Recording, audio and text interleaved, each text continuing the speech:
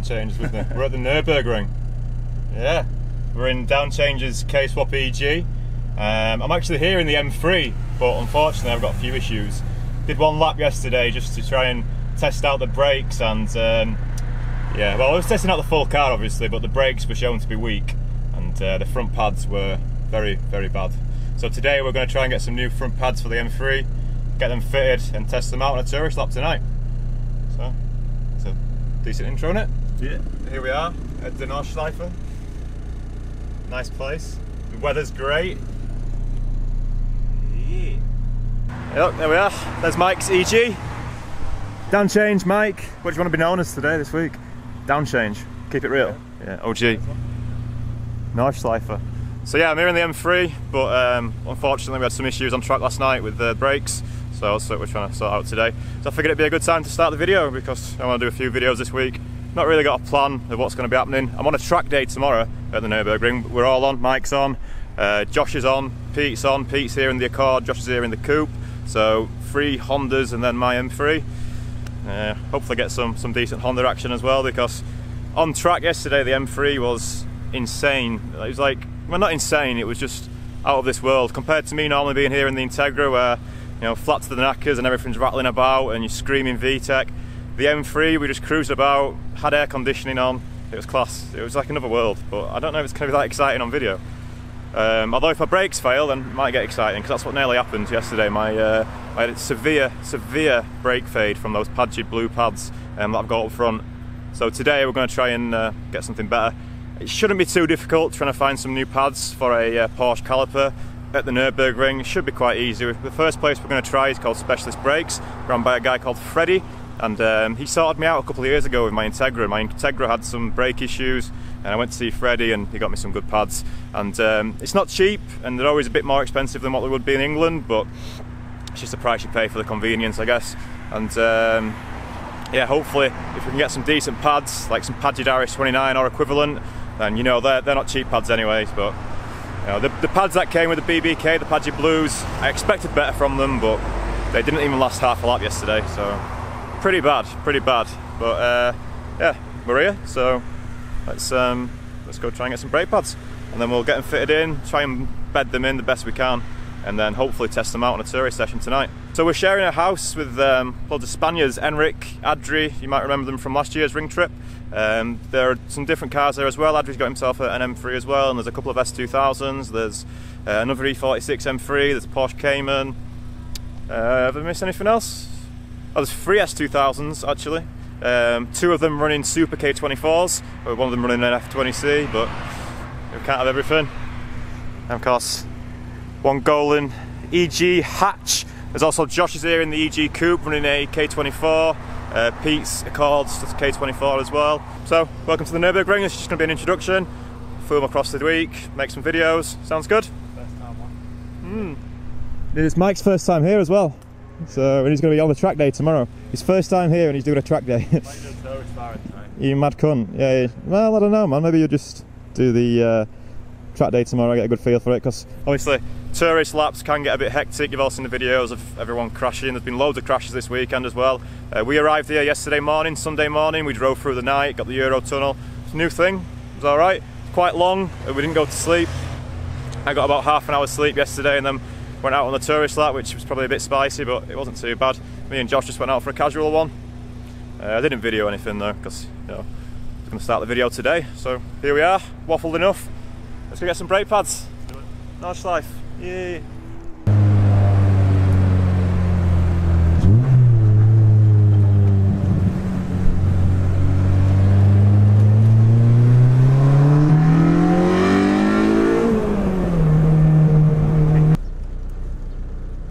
So that's the town that we're in. Musepath? Musepath? I don't know, I can't pronounce it, but someone probably can pronounce it a bit better than me. But this is where Freddie is, with special brakes. So hopefully he's got some special brakes on him. It's an E46 M3. Nice. Ring spec E46 M3 ring tool. Michelin Pilot Sport Cup 2s. Everyone's got Pilot Sport Cup 2s around here, mate. Seems to be the tyre town. Yeah. And there's Freddie just down here. So bad.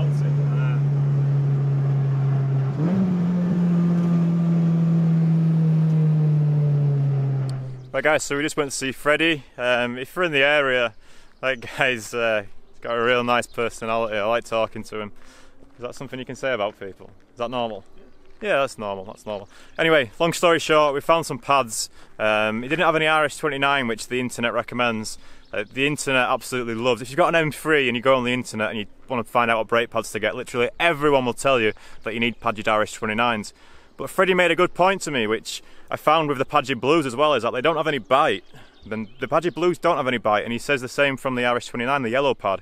He says that I won't have any bite, so they'll last long and they're good brakes. But I like a bite, and I like to press the brake pedal and feel the car, And one pad that he did have, and it's a pad that I've ran before and I really like, was a Dixel Type RA, and it's a pad that I ran on my Integra, and I've ran it here at the Nordschleife, and it was great. Now the Dixel pads are not cheap, so it's not going to be a cheap do, but you don't really want to scrimp on brakes when you're at the Nordschleife. You don't want to be going round and have brake fade. Yesterday when I had brake fade, it was one of the scariest moments of my life. I'm not even kidding. I had Josh at the side of me and we're braking into a corner. There's an E92 M3 next to me, and it was scary, to say the least. So yeah, that's what we're probably going to go for, these Dixel Type RAs. They're not cheap, but they're good pads. And like I say, they weren't cheap when I bought them for the Integra either. They're expensive pads. And yeah, hopefully we should have some brakes now. Just need to go and get some cash out, get them bought, and then get them installed. The M3's currently got no brake pads in it back at the house, so it's just sitting resting. That's why I'm glad Mike's lent me his EG. I've been enjoying driving the EG as well, Mike. Yeah, yeah. Well, there's just something special about, especially on roads like this, having a little FF screamer just to blast about in. It's great. Maybe we'll do a video later in the week, just doing. We need to do a driving video, because one of the best things about the Nürburgring, I've said it before, is the roads around it. It's not just the track, it's the scenery. Look at all this. Look, just look where we are, and it's just, you don't have to go far to find stuff like this. It's literally, if you need to go somewhere, like if you just go into the supermarket, you'll end up driving the road like this. It's crazy, it's great. Who wants to see Mike's vlogs again? Because we've been missing Downchanger's vlogs, haven't we? I have brought my laptop, to be fair. Well, YouTube, you'll see the comments, you'll be like, oh, I should have made some vlogs, man. But we'll see. Guest appearance at least. Yeah. Right, so we're going to go back to the house, and I'll see you there. Right guys, so we're back at his house. So what we've done this time is we've rented out a big house and shared it between us. You can do this as well at like Linda Park and stuff like that, but this is not Linda Park, this is a different place. So we've got two S2000s here. They've come from Barcelona, and obviously my M3's there. Got Mike's EG at the back, Josh's coupe, and then Pete's brought the Accord, which was just a parts car. They only bought this car for the engine, but ended up bringing it out on a track day today. And there's some kind of jet flying across. What the fuck is that? Yeah, just have a look at the views. It's crazy. So I'm not really one for nature, I don't find myself going out on walks and stuff, but it is nice to be in such a nice place. So Josh is just investigating an issue with his radiator fan's not coming on, and yesterday was super hot, so he wants to make sure he gets that sorted out in time. It's meant to be dry tomorrow for the track day, hopefully it is, but still, temperatures, need to keep an eye on the coolant temperature, so just trying to figure out why his fan's not coming on. You see he's got the pliers at the ready. Now the M3's currently got no brake pads in it. You can see all the dust just from those pads, but they were doing nothing. I'll tell you what, I'll show you the pads.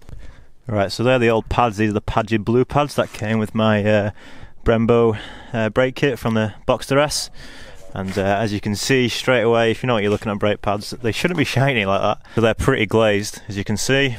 Now, I was considering trying to clean them up with some sandpaper or something, but to be honest, I was never that happy with them. And I was thinking about changing them before coming, but I thought I'd give them one chance. So we did one tourist lap last night, and yeah, they just didn't perform. They were terrible. So yeah, we're going to be putting those Dixels in. I need to clean up my discs, because my discs will be a bit hanging from the glazing. I imagine that'll be on both sides. So we'll clean up the discs, and then get these pads installed, and then hopefully we'll test them out on a TF session tonight. It should be alright.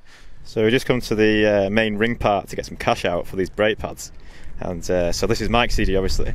Pull up next to this one on UK Plays, and it's serious as fuck. Look, the AP Racing 2-piece discs, calipers up front. We've got 2-piece discs at the back as well, stock calipers. But come on, man, this thing's insane. There's his Instagram. Look, the owner's not around at the minute, but pretty cool car. Casual M2. Then EP3 there as well. These two must be together. Obviously we park next to them, you know, why not? But yeah, just getting some cash out. I thought I'd show you it. Pretty nice.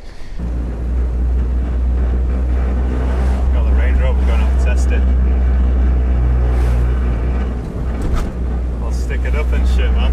We're on the this is the industrial estate near the Nürburgring where a lot of the manufacturers are, and there's like KW and a couple of other places like that have got factories here or workshops here. And yeah, you just saw a load of Range Rovers there. We must be going out to circuit to do some testing. We just got the brake pads. Yeah, they were a lot of money, but hopefully they will be good. So yeah, we thought we'd just have a quick run around here because Mike's not been here before, so just like I said, yeah, cool. Loads of cars. Now, the Reader Motorsport here, there's so many nice cars. So many nice cars in that car park.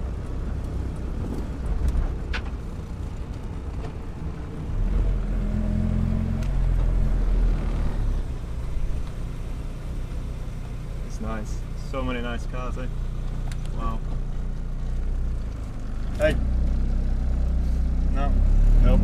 It's not everyone in Germany is very polite and welcoming. They're a bit like Northerners around here. Unless they want to talk to you, they won't.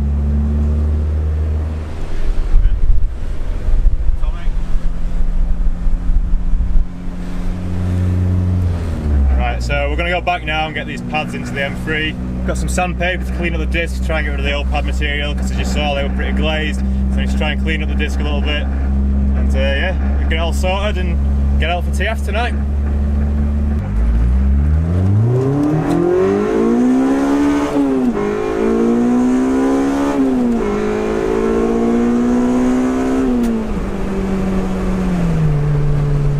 Mexico briefly for a second.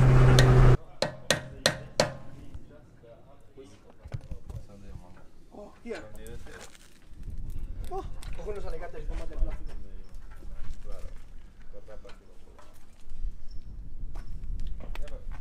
What are we doing, Dan? Pulling my pistons in by hand, Mike. Okay, no, it's working. Believe it or not. I've not even took the cap off the reservoir, but it's pushing back. It's all going off today.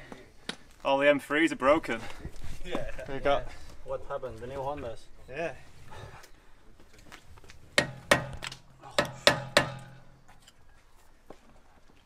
So, Adri, who had the DC2. Adri, you're going to be on the internet again. Yeah. He's bodging his M3 and then. Yeah. Corta el tapón. UK spec, they say. O sea, corta lo rojo que no te está dejando el. We got another UK spec, right-hand drive, E46 with some cooling issues. Hey. Yeah, we are changing out this fan and we'll put another. Yeah, so they've taken the viscous fan away, Yeah. and then they've put an electric fan on, but it's not doing the job. So they're going to try some water wetter with some fresh coolant, and then they've ordered a viscous fan as well, so they're going to go back to the OEM viscous fan, and hopefully that works, because I mean I had zero cooling issues with mine yesterday. It was hot yesterday, it was like 28 degrees. It's hot. All going on.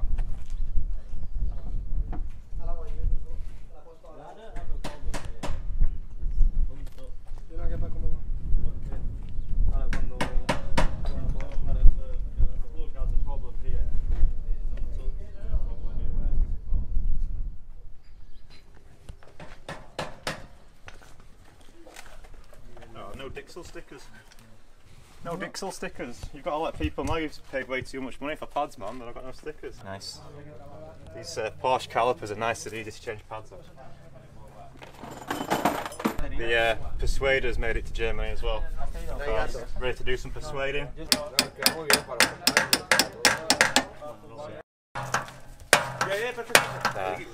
all going off, but we're going to try and clean the disc with some brake cleaner and some sandpaper.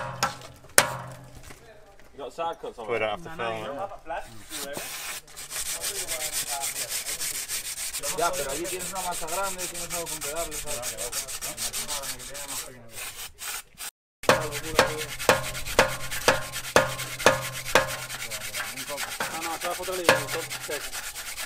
Right, so we've had a bit of a noise from this front right when turning hard left, and this backing plate's really loose, and watch what happens when I press it onto the disc bell, which is something that could easily happen when we're turning. Start to hear a bit of a noise, which doesn't sound good.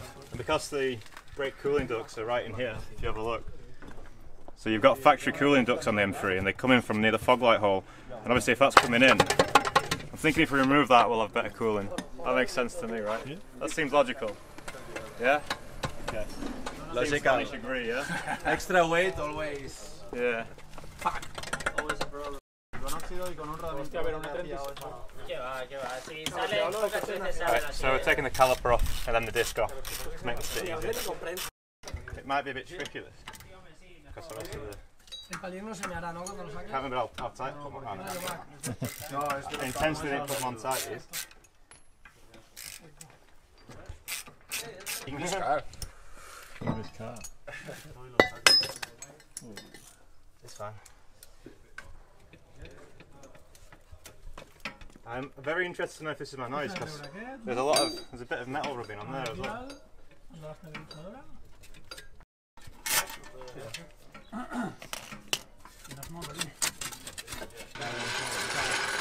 Oh no, it's broken up at the top, look. That's why it's fucking rattling about. Why you got an angle grinder for brake pads? Changing the pads properly. Oh. Man spec. You don't just use sockets, you use angle grinders. I'm taking my dust shields off because E46s have factory cooling, and well, the dust shield on the other side was broken and it was rattling and it was hitting the bell of the disc and making a horrible noise, so I figured I'd just take them both off. But to get them off without taking the hub off can be a bit of a bodge, but just wedge some snips in. You need to get because it goes all the way inside around here, so cut that round there, and then once we grind this bit off here we should be able to get it off.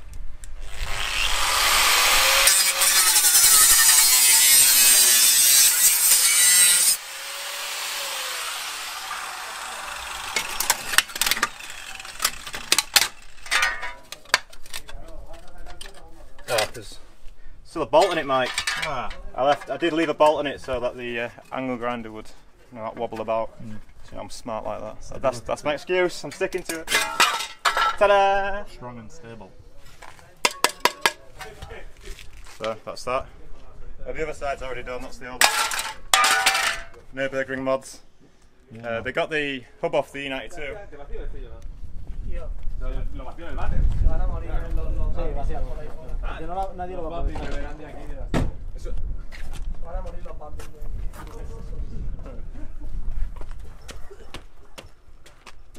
Good? Quite good. Everyone's still going strong, yeah? Alright, we're just out bedding in the brakes. We've just done a few 50 to 5 mile/h stops.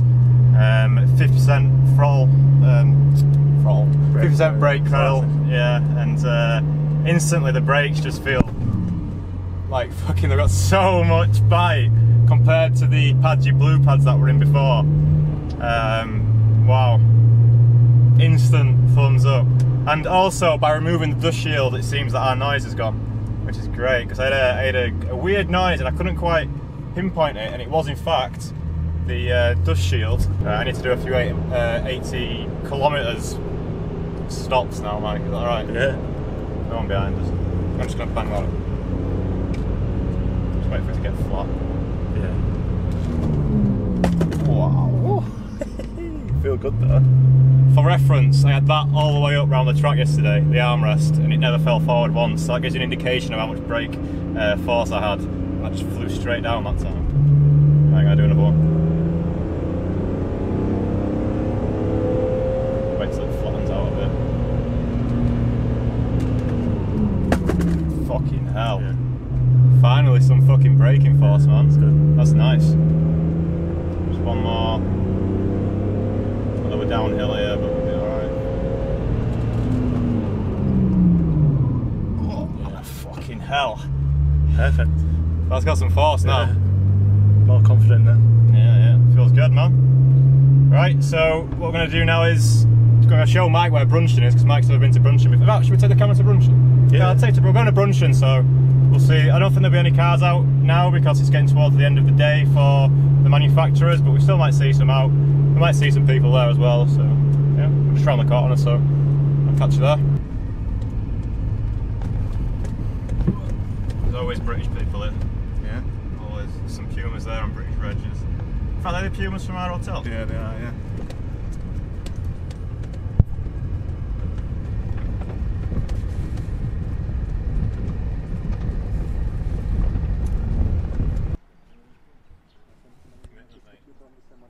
Yeah, Absolutely committed. We should be doing that. Yeah. Look, that's how you're going to get the best shot. He's a big fella though, can you support him out? Probably, I can't support myself, mate, to be fair. Look at the guns. Got that t-shirt on, so you'll be alright. Prime era. Yeah. Good t-shirts. You dismounted successfully. Right. We've come to Brunchen, but there's nothing coming round. We might just go back. We need to go sign on for the track day. Yeah. So we might just go back and do that. Sounds like a plan.